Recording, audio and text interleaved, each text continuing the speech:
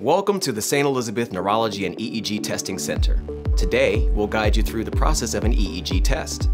An EEG is a painless, non-invasive test that checks the electrical activity of your brain. When you enter the center, check in at our front desk and our friendly staff will guide you through the process.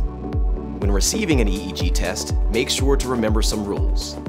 You can eat before the test, but no caffeine on the day of the test. You can take your prescribed medications as directed by your physician.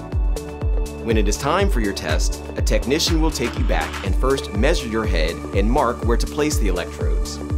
An array of 25 electrodes will be attached to your head with a light, water-soluble paste, sending electrical signals from your brain to a recording machine.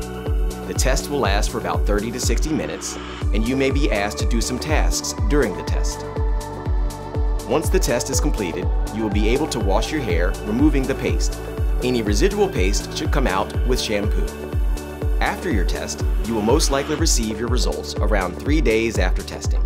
Please reach out to your provider if you have any further questions on what to expect during and after your EEG. Thank you for choosing the St. Elizabeth Neurology and EEG Testing Center.